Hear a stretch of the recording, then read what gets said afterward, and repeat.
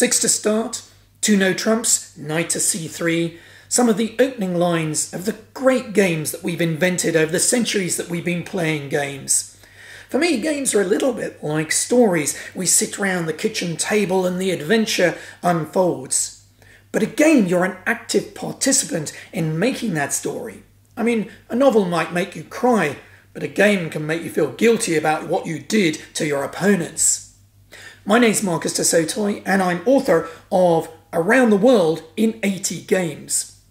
Our species loves playing games, so much so that some have suggested that we be called Homo ludens, the playing species, rather than Homo sapiens, the thinking species, because of the way that games have been so important in our evolutionary development.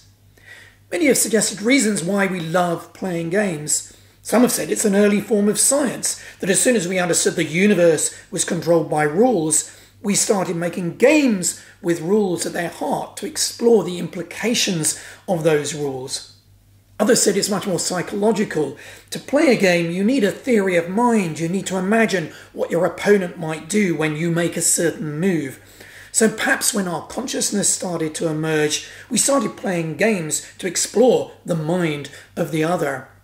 Indeed, I've just come back from India, and games are used at the beginning of a marriage, at a wedding ceremony, to explore what your partner might be like, because a game reveals a lot about who you are. Tell me the game you play, and I'll tell you who you are. I love playing games, and I do a lot of travelling from my work as a mathematician, and wherever I go in the world, I love to find out what it is that they love playing in that particular country. It reveals so much about the culture, the community of where I'm visiting. So over the years, I've been collecting games whenever I travel. Now, it's been a bit of a private passion of mine, but I thought that I should share all of my exploration and the games that I've discovered with readers, which prompted me to write this new book. Now, as an author, you often write down notes and cards and try and plan a trajectory through the book. And when I listed all the games that I wanted to talk about, rather magically, there were exactly 80 games. So I had to call the book Around the World in 80 Games.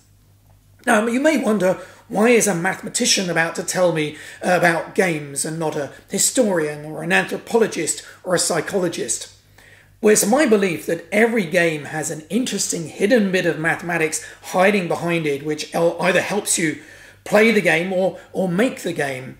So for me, I suppose the thesis of the book could be that games are a way of playing mathematics. Now, as a mathematician, I can understand a lot of the tricks behind the mathematics, and so I got a lot of tips that I've written up in the book for how to play some of the games that people love to play.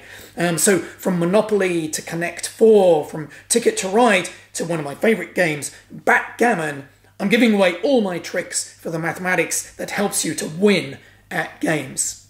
So why not join me as I take you around the world in 80 games? The book is Blackwell's Book of the Month, and it's available now in paperback and available at all Blackwell stores.